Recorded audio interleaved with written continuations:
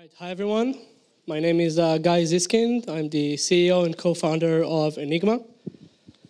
And I want to tell you today how you can build scalable, privacy-preserving smart contracts on Ethereum. So the problem with blockchain is that it's completely public. Everything you put on the blockchain is there for everyone to see and also forever. That means that you cannot use sensitive data on the blockchain today. And that's a big issue. I'm sure you would all agree that any application today, whether centralized or decentralized, is going to need to use sensitive data in some form or another. And obviously, this greatly limits the potential applications that we can use with the technology. So if you want to be a bit more technical, smart contracts, which is the unit of execution that we have in blockchains, gives us correctness, but it does not give us privacy. Correctness means that if you're running a computation, then you can be guaranteed that you're going to get the right result, and no one can tamper with it. And that's great. That's why we're really excited about blockchain technology. But we need something stronger. And a stronger definition is what we call secret contracts that provide both correctness of the execution, but also privacy of the data. So Enigma is the first available platform for you to build secret contracts and execute them. It is the first time that you can actually add and use sensitive information on the blockchain without compromising decentralization. Enigma works by using privacy-enhancing technologies that allow you to basically compute over encrypted data. That's the main secret sauce. The second part, for scalability, we take the position that execution should be separated from consensus. Blockchains are really good at reaching consensus on small amounts of public data, but they're not good at keeping privacy, and they're not good at scalable execution. So we have a long history of actually doing this. A few years ago, we came up with these two ideas, and we published this in two papers, Decentralizing Privacy and the original white paper for Enigma. And these papers currently stand on more than 500 citations combined, so they really become a cornerstone in the space. And really, they were the first to crystallize the ideas that if you want to have privacy in the blockchain, you got to use some additional cryptography. You got to use something that allows you to compute over encrypted data. And on top of that, if you really want to have scale, you got to separate execution from consensus. And you know, I was here this week, and it was really inspiring to see that so many other projects are actually taking that approach right now. So maybe it's taken a few years, but it seems that the industry is finally coalescing into the idea that execution and consensus should be separated, and that privacy for smart contracts is really important, and we should not settle just for transactional privacy. So I'm also going to talk today about the Enigma Discovery Network. This is the first network that we're pushing out right now. The network has all the great features I told you. It allows you to execute these secret contracts and at scale, but it also has other important properties. It's permissionless completely. It's economically incentivized, which means that we use some form of proof-of-stake model. And I think what's mostly important for developers here and for this talk is that it's compatible with Ethereum. We don't want to make you choose between Ethereum and Enigma. There's enough of, copycat blockchains in the space. What we want to do is make sure you can build the best decentralized applications that you can. So we build a very seamless bridge, and I will talk about it later on, about how you can actually combine public execution on Ethereum with private execution on Enigma. So the best way to the best way to explain the protocol is first to discuss the stakeholders. So as usual, we have developers that write code. We have users that then interact with these secret contracts with that code. And where things kind of change is that we have workers. Workers are basically the nodes in our network that are running and executing secret contracts. We use this definition to kind of separate them and not to confuse them with Ethereum nodes and miners that reach consensus. The basic architecture is as follows. As I said, developers deploy secret contracts to the network. Users can then submit tasks the equivalent of Ethereum transactions, and that basically then gets executed on the Enigma network, and final consensus is reached on Ethereum. For developers, we support two modes of execution, of writing contracts. You can use Solidity, which many of you know, or you can use a WebAssembly-enabled language, primarily Rust. We're keeping Solidity for backwards compatibility, but actually Rust and WebAssembly have a lot more benefits. We're seeing the industry go in that direction. And so if you really want to enjoy all of the benefits and scale that the system can provide, you should probably use the WebAssembly route. From a user perspective, once a secret contract is deployed, the user can interact with that secret contract by submitting tasks, which are, again, they're the equivalent of Ethereum transactions. The main difference is that a task can include encrypted inputs that the user supplies. Under the hood, what really happens is that the user commits a proof of the transaction of the task on the Ethereum blockchain. That actually helps us reach consensus on the ordering of the task so that the Enigma network does not need to do this. And we reuse that trick all over the place. Whenever there's something small that we need agreement on, and it's not a heavy computation, we do that on Ethereum. But the actual execution then happens on Enigma, which is a separate network. The way that works is the user starts with a task, right? He sends the task to the Enigma network, but which nodes is the task propagated to? We're not using the naive approach that current blockchain use, where everyone computes everything. That is counterproductive to scalability.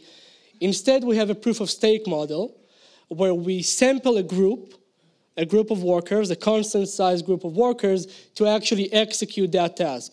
And those group of workers are always weighted by stake, which means that if you stake more tokens, you are more likely to get selected to more computations. And that really increases scale. That gives us a form of sharding that is fairly simple to implement and that we're going to have up and running in about 2 months. And then that quorum, these committees of workers, they actually run these computations. And at the end of an epoch, so for performance reasons, it's not just one computation that this group is assigned to, it's actually a group of computations that are bounded by time in an epoch. And at the end of the epoch, the workers submit the results back to Ethereum. Ethereum only does very small verification, making sure all of the state changes are correct. And if that's the case, the workers get incentivized. If not, they get penalized and slashed. So I'm gonna go a bit deeper about what a secret contract execution looks like internally. What's important to understand here is that each secret contract has an encrypted state. That's like an Ethereum state for contracts, but the difference is that this is end-to-end encrypted. When a computation comes in, then the current encrypted state goes in, basically lives in the network, and the workers that are running the execution, they can update the state however they see fit based on the computation, of course, and then they can spit out a new modified, updated, encrypted state. In addition, users can supply encrypted inputs. And then get encrypted outputs that are only selectively revealed to them. Now, what's really important in this slide is how we bridge to Ethereum. We have a third type of output, which is the Ethereum callback. Basically, if you're a secret developer, if you're a secret contract developer, you can add a special return statement. That return statement can take the output of the secret contract that just executed on Enigma, call another smart contract on Ethereum, with the, with the output from Enigma as an input to that smart contract. That completes the full cycle. So if to give you a concrete example, if you have a voting smart contract, we do know how private voting, how hard it is to achieve that in a good way on Ethereum. So what you can do, you can have the private voting happen on Enigma. On Enigma, users can supply their encrypted votes. The actual tally function runs on Enigma workers. And then at the end of that, you can commit that result back to as input to another smart contract in Ethereum that can do whatever business logic with those results that it wants. All right, let's switch gears a bit. So far, I told you a lot about how Enigma architecture works and that we have encrypted computation, but that was kind of hand-wavy, right? Let me explain to you how we actually protect privacy in the network.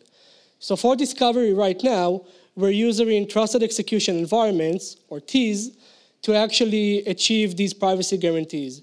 TEEs are basically a secure region in the processor that can hide any data and anything that goes inside of a computation from even the host. So a malicious host cannot see what they're computing over. It gives us great scalability guarantees. It gives us strong privacy guarantees. But we're actually thinking about how we can do better. There are other privacy-preserving technologies that are available today that are purely cryptographic. This is actually a good time to say that when Enigma started, and I was a student at MIT, my thesis was on how we can achieve privacy-preserving smart contracts using secure multi-party computation, or MPC, which is one of these techniques. MPC is a distant cousin to fully homomorphic encryption. They both try to achieve the goal of computing over encrypted data, but because MPC is still orders of magnitudes more scalable, we are focusing on developing that. One final note on ZK snarks and starks. There's a big misconception about these technologies. They're an amazing technology, but at the same time, ZK snarks and starks don't actually allow us to compute over encrypted data. What they allow us is that if we trust someone with the data, that someone can then prove a computation over that data without actually revealing the data to anyone else. But you still gotta trust someone with the data, and in the context of smart contract, this doesn't work, because when you execute smart contract on the blockchain, the nodes are untrusted. You can't trust them to actually see the data. So ZK snarks and starks are, with the exception of very specific use cases like transactional privacy, they are usually explored for scalability and not for privacy. Long story short, we need something like MPC. And I'm going to give you a quick background about how that works. I'll try to go, I can't go into too many details, but I'll try to give you the main idea. So MPC works in this paradigm. Let's assume first that we have an ideal world. In this ideal scenario, we have one trusted machine, a godlike machine, that we can send any computation to and any sensitive data, and we can trust that machine to always produce the right results and never to leak the data to anyone. This is obviously not possible in the real world. TEEs, trusted execution environments, really get us to the limit of what's possible with that, but it's still not perfect. If we want a perfect solution, we need cryptography. So MPC comes and says, you know, maybe you can't trust one machine, but if you can trust a network of computers where all of the nodes in the networks don't have to be trusted, but as long as there is at least one honest node in that network, then you can actually run secure computation. You can actually run any computation and achieve both privacy of the data, everything remains encrypted, and you can get the right result. It's an amazing, it seems almost impossible and counterintuitive, but we actually know that from the 80s. So let me walk you through a simple example of how that works. Let's imagine we have a very small network of 3 computers, and they're gonna do MPC to solve the problem of computing over encrypted data. So first of all, we need to find out how can we store data in this network. Storing works by a process called secret sharing. It's actually not that complicated, but I'm not gonna explain it here. But the main idea is that you take a piece of data, let's say that data is called X, and then you split it into different encrypted shares and only send one encrypted share to each computer.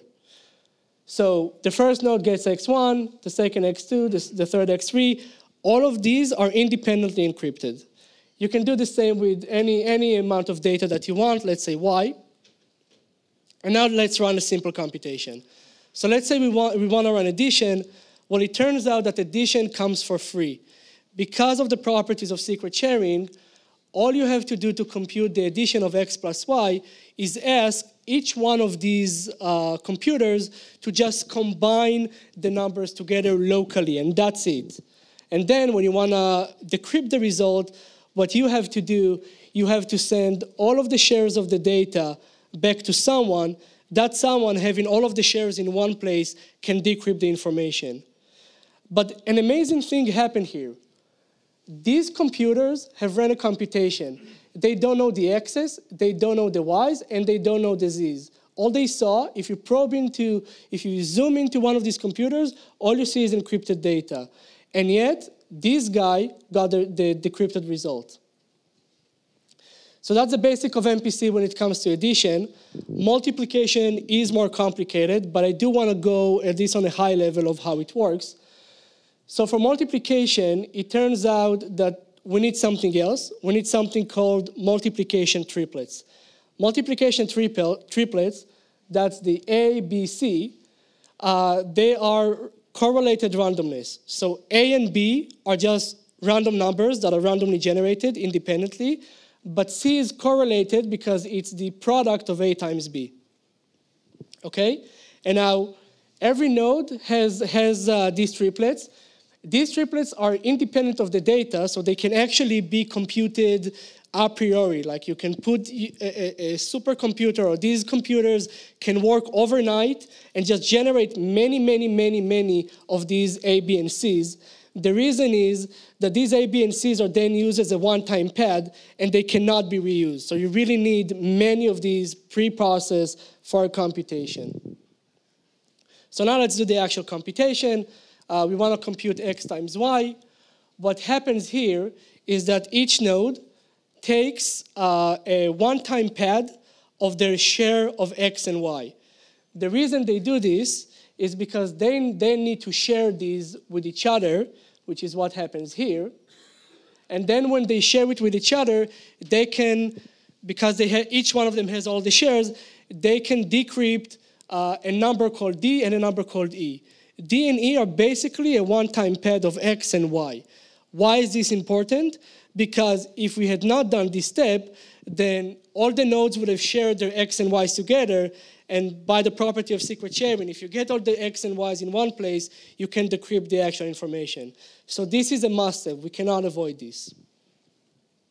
But because C equals A times B, and if you then plug that into this equation, just by very simple algebra, and you're going to have to trust me a bit, everything is going to cancel out, and you're going to end up with Z equals X times Y. Or actually, each of these Z's is an encrypted share of X times Y. And so at this point, you can just send those Z's back as with the addition, and hold and behold, we computed multiplication over encrypted data. Now, that might not sound that exciting. I mean, addition, multiplication, fine. How do we get general purpose computing? Well, it's a very known result that with addition and multiplication, you can actually compute any function. And that's what we use, and that's technically what I believe other techniques like FHE and snarks use. That's really all you need. So how does that tie back to Enigma? And what are we working right now to develop next, beyond trusted execution environments? So the idea is, and there's only a small amount of difference we need to make. The idea is that when a user now submits a task, instead of encrypting those with AES or something and just sending these to the enclaves, what they can do the secret sharing. They can split these into shares and share one and send one share of the input to each node in the worker group that is randomly assigned. And everything else kind of happens as the same way. The worker groups having the secret shared version of the data, of the inputs, they can get, they can take the WebAssembly code and then just go line by line in the WebAssembly code and interpret that as an MPC protocol. So for example, if you have an instruction, if you have an instruction that says, let's multiply two numbers, well, it's actually being interpreted as what I showed you 2 minutes ago. Now, I'm running out of time a bit, so what I do want to focus on is, first of all, that this is live today. We have very serious projects building on us, and there's a whole host of applications where this is relevant. We're talking governance, auction, secret ICOs, and privacy-preserving DEXs, and many, many other use cases. And at this point, I want to invite Isan from our team to actually show you a live demo for privacy-preserving voting. Thank you. Hi, excited to be here. Nice to meet you all. My name is Isan Rivkin. I'm a software developer at Enigma and part of the protocol team. Today I will demonstrate a demo that is built on top of our application, but before I want to make a claim and kind of walk you through this. So on-chain governance, what is this? So it's kind of at risk if you think about it. So we're trying to build this decentralized world, these decentralized applications, but the more we grow, the more decisions we need to make in a decentralized environment. And this means voting. So if we look today, the common use cases for voting are TCRs, which is token curated registries, and DAOs. By the way, raise your hand if you know what a TCR is. All right, TCR are basically a list of some vendors and reviews. You can think of a decentralized Yelp with tokens. So we have TCRs, and we have DAOs that maybe we want to vote on a change of leadership, or maybe we want to fork the network. So all of those require voting. Now, usually this scheme is done with something that is called commit and reveal. It has two steps. The first step would be you hash some vote, you commit this on-chain, and then you have this period of time where you have to reveal the real value on-chain and validate this. Now, there's two, well, it kind of sucks from a user perspective because it requires you to remember to reveal your vote in a very limited period of time. So if you know a civil project, for example, they send Google Calendar reminders to tell you, hey, don't forget to vote, otherwise it's lost. And also it doesn't prevent vote bribing because you can always see who voted for what. So with the demo I'm demonstrating now, it's kind of solved, right? So basically the schemes today are on-chain voting is subject to automated bribery attacks. You can have different attacks, and this is a problem. So now I'll show you a demo, and if you want to build something like this, all you need to know is Solidity and JavaScript to interact with our network.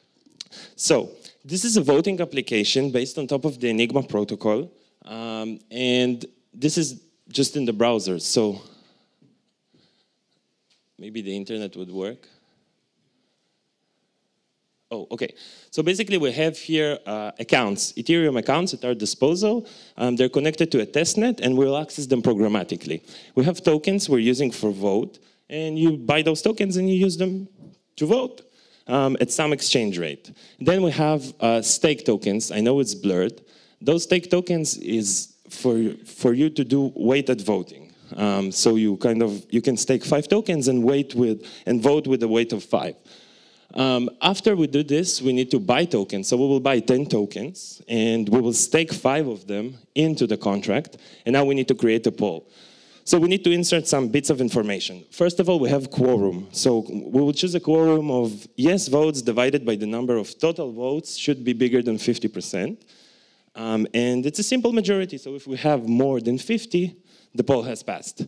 Then we need to ask a question. So is privacy important in voting? And very topical. And then we need to add some period. We will say 60 seconds. So we have 60 seconds to vote.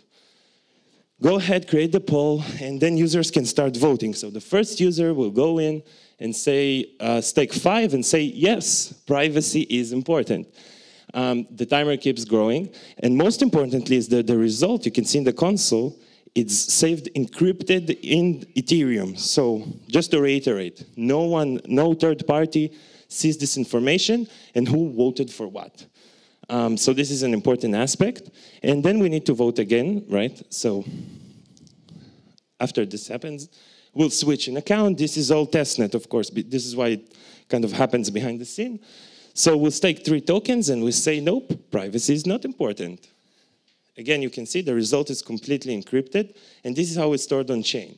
Again, you don't know who voted what. At the end of this timer, a very important function will happen on our side. This will trigger a computation. The nodes on our network will fetch the state from Ethereum, compute over the encrypted data, tally the results, commit them back on chain, and modify the contract state on Ethereum. And yeah, we can see that it's success. For those of you who keep count, we had 5 votes saying yes, 3 votes saying no, so privacy is important. And then on the front end, we have this event listener that just simply listens to an event on the Ethereum account, on the Ethereum network, and once the poll is ended, it can update the UI. That's all.